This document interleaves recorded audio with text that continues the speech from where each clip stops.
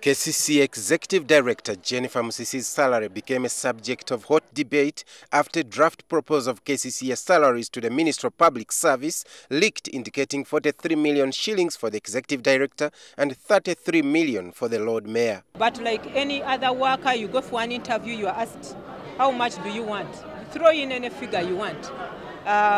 If they give it to us, we'll be happy. If they give us more, we'll be even happier. Musisi says it's not only about her salary, but also the entire KCCA staff who will benefit from the better remuneration if it is approved by the ministry. If you're going to get workers that are motivated to work, you have to pay them. That is why even for the lowest levels, we have proposed very good payments. We are going to hold these workers accountable.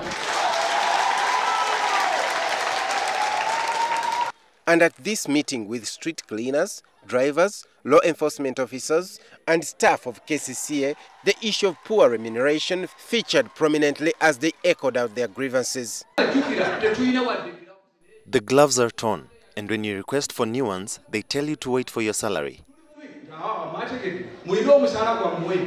The meeting was called to streamline the work in the new entity of KCCA.